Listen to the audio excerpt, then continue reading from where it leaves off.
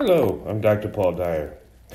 Well, I want to talk to you today about, first of all, I want to talk about science and the holistic living. So, I understand that when I'm trying to bridge that gap between the two, I want to let you know that, the science is not trying to explain the living holistic of life, okay, or the holistic sciences. Because when we talk to scientists often tries to put things into a box of understanding.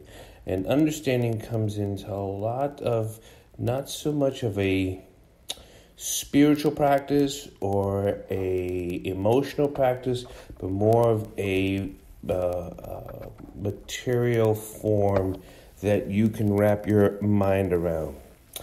It's not just a switch to base on thought of a yes or a no, okay? Because when we are talking about the science of holistic life, we are actually referring to helping to explain how it actually works on the different levels of the physical plane, because you have the astral plane, which is things that happens outside your body, and then you have your physical plane and the things that happens within the body. And even inside the body, there are different actions that are taking place. So you have the nervous system, you have the muscle system, you have, the different structures of what's doing the process.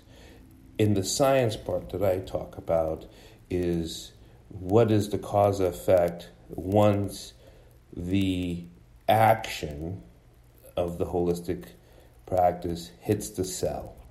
And that cell has an explosion like the sun does. The sun has explosions all the time and it sends off different rays. We can change the state more than just a on or off. We're more organic than an electric signal like a television or a radio, okay?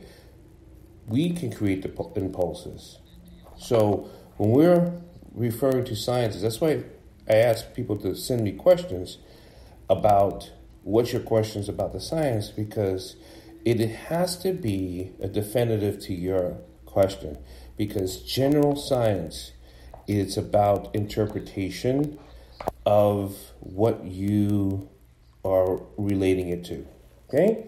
So whether it be breathing, whether it be a physical action, whether it be your martial studies, whether it be doing some of your katas and your breathing and your qigong and your tai chi, it creates a binary arithmetic that corresponds with the sacred geometry of life.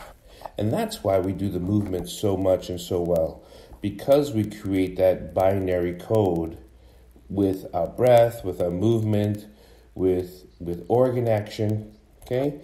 So I want you to ask the question, how is my practice related to the science, and how is the cause and effect? Because for you to know that will enhance your practice. Why? Because your understanding becomes relative to what you're doing. It is not so much esoteric, like it's just made up or made believe, but then you start to understand the true function of the action. Buddha says, if you don't understand your studies, then your studies are never understand or capture you. So consider the world as a pattern that we flow into.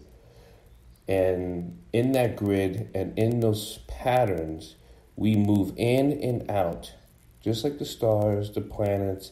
We have a rise and fall energy exchange.